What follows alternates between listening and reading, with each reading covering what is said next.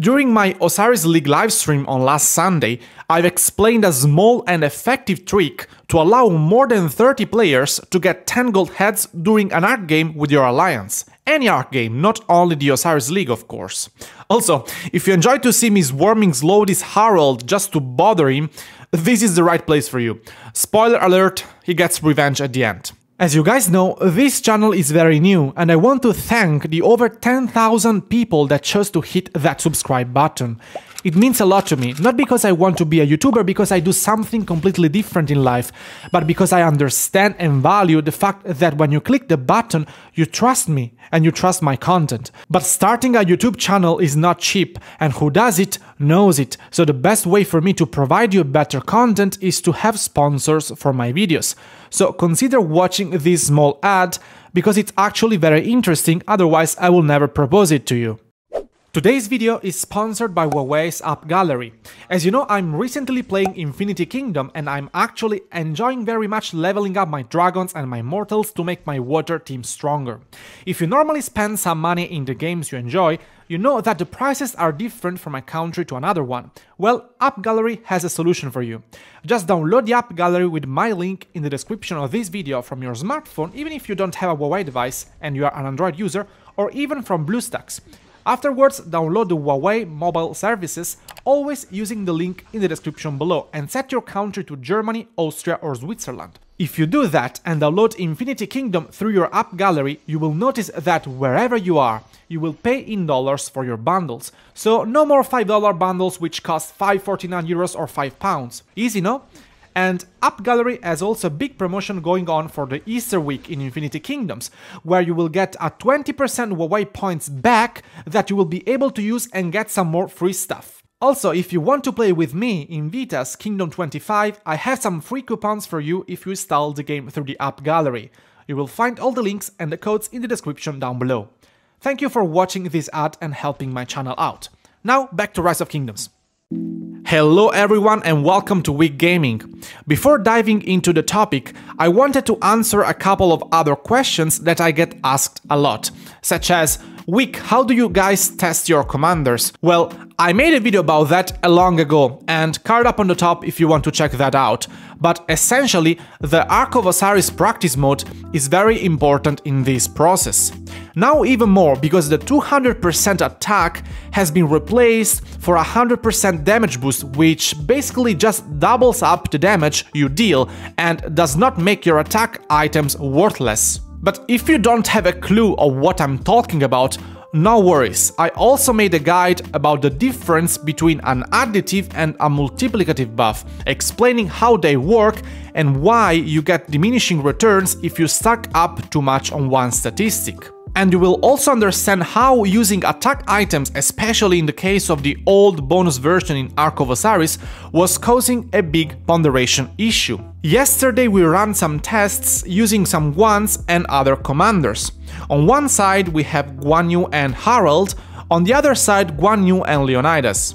Usually we use an amount of commanders per side, corresponding to the maximum amount of the AoE targets hit by the commanders themselves. So basically, the best way will be to use 3 Guan Yu per side, because Guan Yu, Leonidas and Harald have a top AoE target number of 3. Anyway, what we noticed in this particular testing is that Harald wins, but only if he fires off many skills in the beginning of the battle, thanks to some lucky odds, because the difference that he creates in the beginning will eventually snowball in having the opponent with a bigger and bigger troop difference compared to him. This of course does not happen in a rally, because lucky or not lucky, it can influence just the casualties, so the severely wounded and the dead troops, which we are usually not interested in when we test. What I mean is that both the garrison and the rally will be filled up anyway. Regarding the Osiris topic, you know that if the players win the game and score more than 10,000 individual points, they are going to get the maximum rewards, consisting in 10 gold heads, gems, speed-ups and other stuff, 5 gold heads in the case you lose the game and have more than 10,000 points. Many teams do not choose backup players for the league because they unfortunately need to sit on the bench every time, and while being on the Osiris team they cannot register for the regular Ark of Osiris.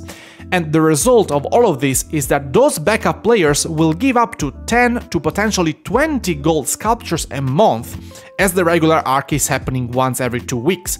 But as the qualifier stages of the Osiris League is fairly easy for relatively strong teams, this is an issue that you can overcome easily if you can follow this simple tip. If you see that you are winning the game by a lot and having the players going out will not hurt your final outcome, you just need to plan for some players to go out at a certain time of the match and let the backup players come in. But closing the game or clicking back will not give you any result. What you need to do is to click on the score on the top and then click on quit.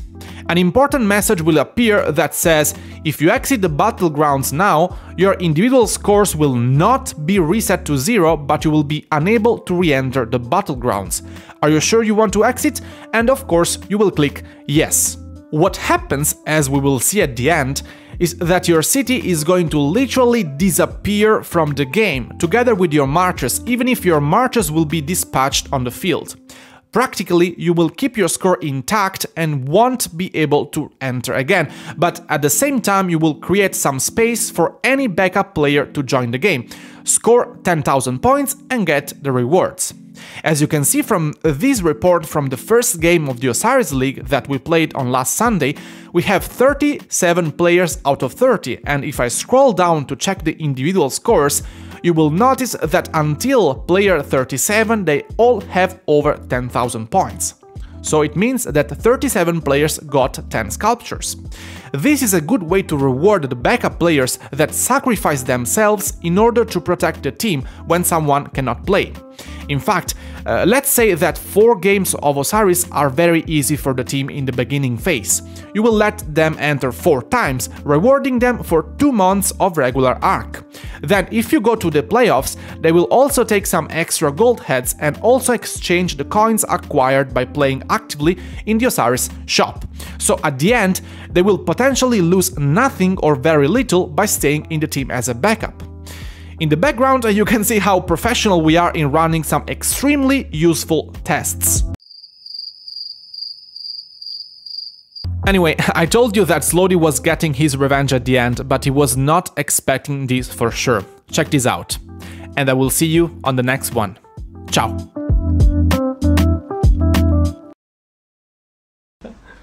Okay, I'm going out before I get killed. What the Screw you.